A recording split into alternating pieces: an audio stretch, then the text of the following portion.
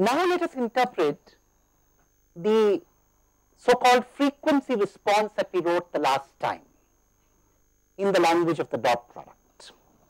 So we have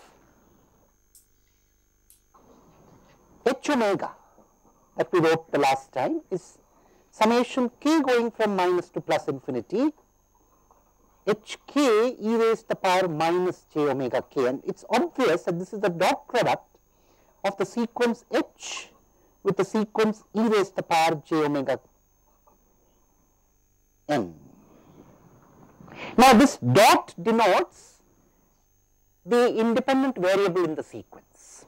So what we are, when we write a dot like this, what we mean is that we are treating the whole sequence as an object. We are not taking an individual sample.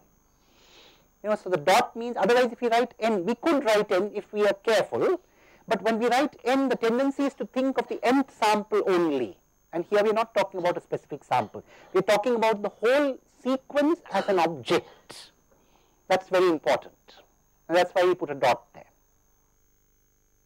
More than the question of notation, it is the philosophy behind this that matters. That is why we have to be careful with notation. It is not so important that we should be very fussy about notation all the while, but the thought behind the reasoning should not be lost.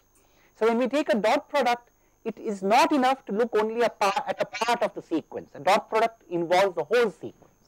That is what is being emphasized here. Anyway, now you see, there is a very interesting interpretation that we have just given, this whole concept of, the whole concept of frequency response. What we have said is that if you have this LSI system S with an input e raised to the power j omega n, so you have given a complex exponential as the input, you get h omega e raised to the power j omega n coming out, and h omega is essentially the inner product, the dot product or the inner product of hn and e raised to the power j omega n.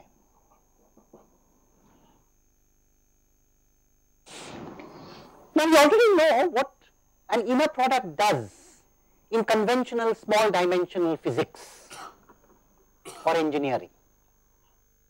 When you take the dot product, I told you, of one force in a certain unit vector in a direction chosen, so if you have chosen a certain direction, and if you take the dot product of a force vector with a unit vector in that direction, what you have done is to resolve the force in that particular direction, to find the component of the force that acts in that direction.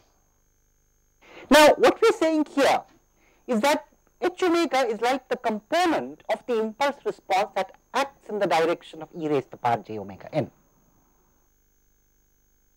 In fact, it is an exact interpretation.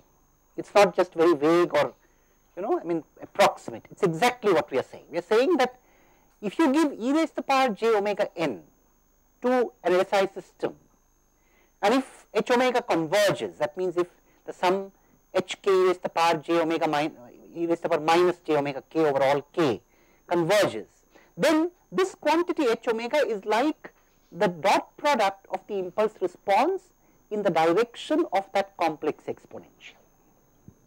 The dot product is a number, it is a complex number. And the physical interpretation of that complex number is that the magnitude of that complex number multiplies the amplitude of the complex exponential, and the angle of the complex number adds to the phase of that exponential.